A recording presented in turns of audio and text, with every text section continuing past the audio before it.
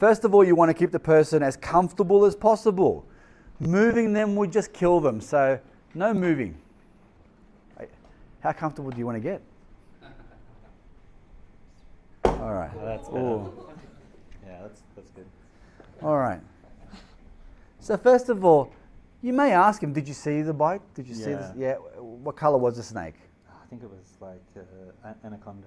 Anaconda looking. Yeah. Lots of bright colors. Excellent. So straight off the plane from Brazil comes the anaconda. What we want to do is sometimes circle the area where the bite was to make it a little bit easier for the ambulance later.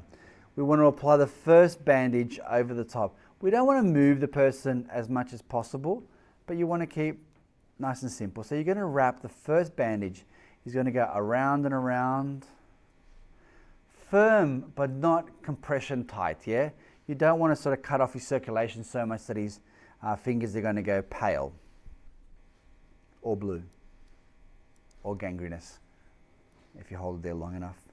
So the first one will go in there and lock in place. The second is what we want to create is a vortex going up the arm, wrapping up the arms. Whereabouts are your biggest lymphatic lymphs? Armpits, groins, yeah? Chest when we're younger, neck. These are all the sore areas when we get colds and flus and what have you.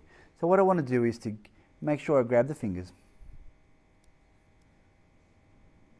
So you're basically stopping the lymphatic system from flowing.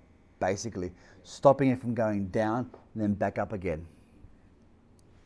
So the first one just goes around the fingers, and then we're going to use half the bandage each time we go around, yeah? I am going to tuck in the thumb at this point, going around and around the merry-go-round. He looks like a mummy, he's a daddy.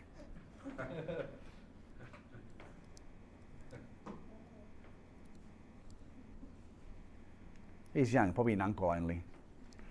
Around and around. Yeah, I'm not that young.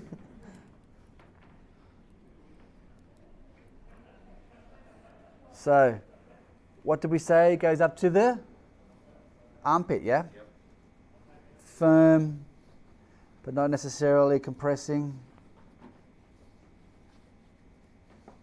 How's that feeling? It's actually not very tight at all. All right. Do you like those bandages that have got the rectangle on them? They're, Pull them to a square. yeah, So you know there's, you've got the right tension. exactly. There is bandages that you can get that actually move around to show you how much compression or how much bandage you're giving out there. Come in the snake kits. That's the ones. Yeah. Do you go out very often? Yeah. Well, juke head stuff. Yes, yes, that's exactly the A ones. lot of our schools have got to have them, especially out west. Yeah. Because they've got lots of black snakes, red belly blacks and browns, Clancy, all of them, all the ones out west. Got bush all around them. So Yeah, yeah, yeah. Oh, look, I went to school in Fairfield and we had snakes there as well. Yeah, that's the one.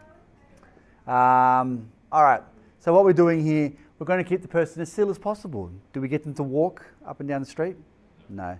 He will just stay here until help arrives. Now, we can also immobilize the area too. Now, by immobilization, we can use a few different techniques. If you have oh God, I saw it before. the aluminium. Yeah, that's the one. We can use these splints. They've got a little bit, I'll pass it around, they've got a little bit of aluminium inside of it, so you can actually just stretch it out, wrap it around there and go around. These are also good with like fractures, leaving him in position as well. We use these a lot. You can pass these around, you can play. It's like, remember those Gumby things that we used to bend as kids? Well, we did.